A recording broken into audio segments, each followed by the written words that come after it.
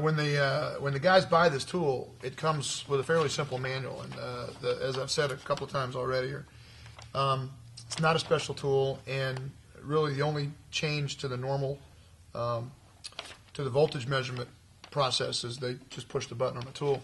A lot of guys have questions about whether or not they could use it on ECMs, and the answer is yes, for ECM safe. In fact, in the back of the manual, we've got a chart for a 5-volt sensor, an 8-volt sensor, and then the 4 standard voltages you might find in trucks and cars, trucks, and equipment: 12, 14.5, 24, and 28.5.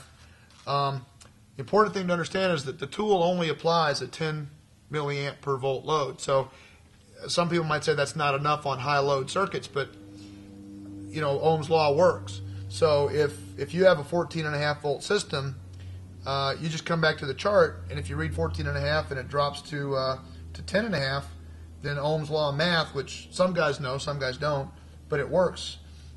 10.5 volts from 14.5 volts, there's 40 ohms. Well, 40 ohms is a lot. If you've only got a 10 ohm solenoid, that 40 ohms is going to basically take the system out, completely take the system out.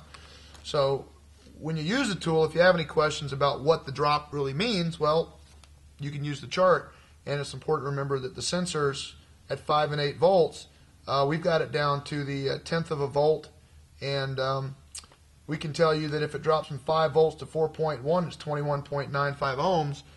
Most sensors are running at about 10 ohms. So you know, a small drop could be a big problem.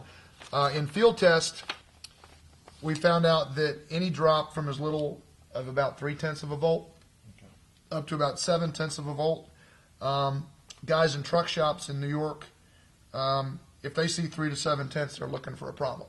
So the tool is very, very sensitive, and we're actually proud of the fact, as funny as this sounds, if it drops from 12 volts to 11 volts, I can tell you specifically that's 9.09 ohms, which may seem kind of weird, but that's the other nice thing about this tool as compared to the power probe, is that we're calibrated. Okay. You know, if I see a number here and then I push the button and I see another number, I can tell you how many ohms of corrosion you got exactly.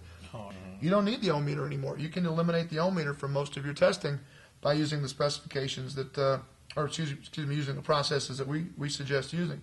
And we really encourage people to get out there and try to use it, and don't be afraid to use it. You're not going to hurt anything at all. It's completely ECM safe. Just as a note, and I want to emphasize this, we have not tested this on an airbag, and we don't recommend ever using anything other than the manufacturer specified tools on an airbag. So I want to make it clear that we're ECM safe, but we are not airbag tested, and please don't use it on an airbag. That's very important.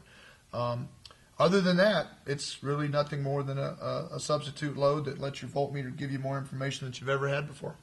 Right. And we're very proud that you guys are carrying this tool for us, and we're very pleased with y'all's success, and anything we can do to help you, we'll be happy to help.